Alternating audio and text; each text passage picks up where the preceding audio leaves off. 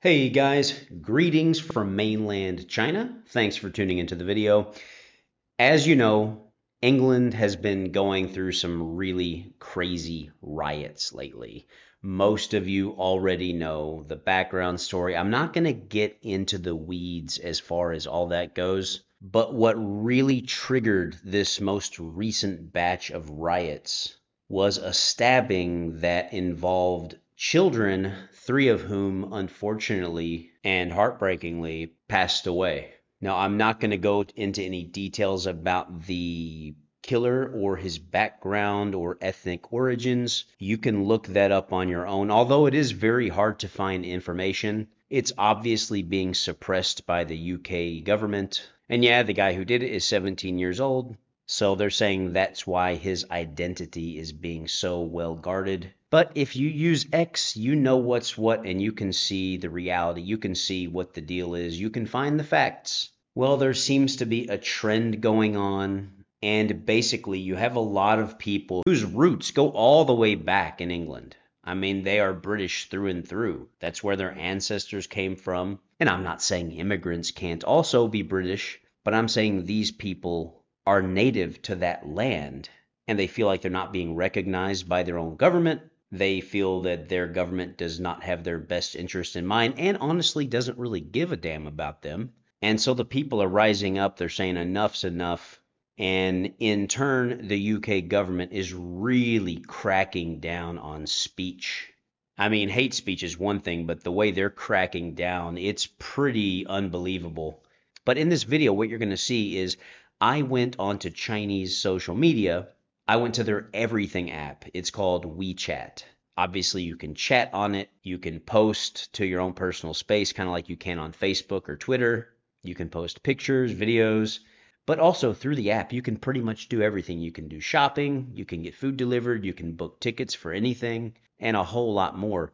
Well, there's also a section within the app that is for short form video posts and social media. So I went to that section of the app and I found the video on the topic with the most interactions and engagements. And what I did, I went through the comments section and I picked the 10 most upvoted comments. I didn't go through and cherry pick these. There is no bias here whatsoever. I did it completely fairly. I just went through, picked out the top 10 most upvoted comments, and I'm going to translate those from Chinese into English and share those with you all right here in this video. So before we jump into that, if you would do me a favor, I humbly ask that you reward my efforts with a simple thumbs up. It's not that hard. A little clickety-click of the mouse, and I'm a happy camper, and you probably feel pretty good about yourself too.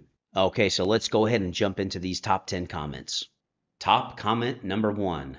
This was the most upvoted comment. It got almost 20,000 likes. To the people of England, keep going.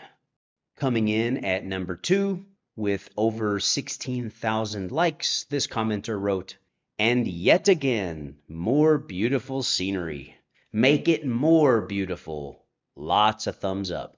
Top comment number 3 with just shy of 10,000 likes. The fate of the robber. Top comment number 4 with 7,000 likes.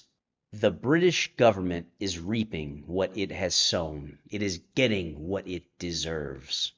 Top comment number 5 with just under 6,000 likes. The British government won't feel the pain until it has been thoroughly burned down. Top comment number 6 with 5,500 upvotes. And this is a long one. Doesn't the West say human rights and freedom? Why use the police to suppress the ordinary people? Such a beautiful scene taking place. You don't serve the common people. All of the West's irresponsible remarks and double standards, sooner or later, God will punish you. Self-destruction, proletarian revolution all over the world, attacking the evil capitalist countries, poisoning the human soul. The Western people are really starting to wake up. Top comment number 7 with 5,000 likes. It's about time it got to the UK. Top comment number 8 with 4.7 thousand likes. Oppose war. People of the world want peace. Top comment number 9 with just under 4,000 likes. resolutely crack down on the violent law enforcement by the British police and restore the personal freedom and freedom of speech to the British people. And coming in at number 10 with 2.4 thousand likes, another beautiful scene from the West.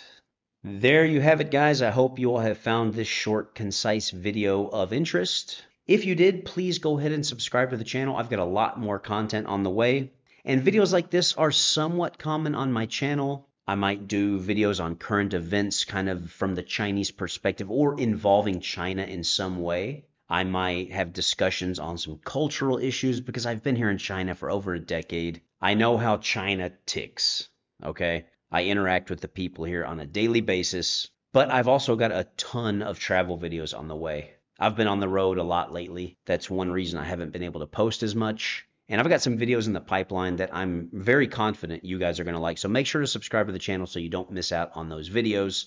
And to everybody who has been supporting me here on YouTube, I want to say thank you all so much. You all are unbelievable. You're amazing. You're great. Give yourself a hug. Your support truly does mean the world to me. It's such a blessing in my life. So, with that said, I wish you all well, and I look forward to catching you all in the next video. 下次再见。